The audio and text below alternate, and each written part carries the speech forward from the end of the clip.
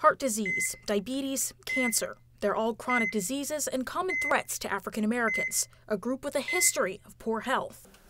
As a doctor and person of color, Kristen Lynch Grimes can't ignore the gaps in care. Healthcare and health disparities actually are part of what got me into medicine. She says the ties between race and medical treatment have lasted hundreds of years through slavery and the Jim Crow South, and they're still alive in medicine today.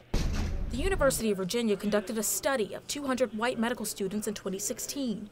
40% of first and second year students thought black skin was thicker than white skin. The study also revealed that some doctors think black patients feel less pain. There are things that physicians may look at and kind of sum up a patient, and sometimes that can be an unfair assessment, and that can often lead to some of the reasons, not all, but some of the reasons that we have these disparities in healthcare. But racism isn't the only factor of the healthcare gap. There are actually about 6. When we talk about disinvested communities and people living in poverty, there's an intersectionality between investment and in economics, but also in jobs and education. Jared Heimowitz is talking about the social determinants of health, and they don't all include poverty. Other factors include literacy, location, access to healthy foods. And for some black people here, a lot of social determinants work against them.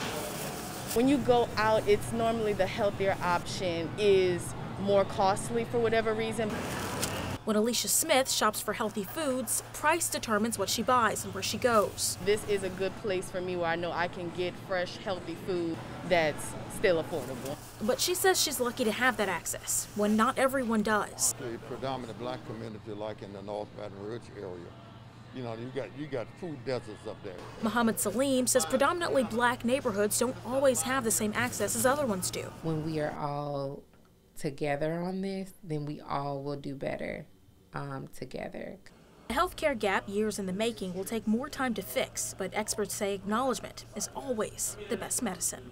Kara St. Cyr, NBC, Local 33 News.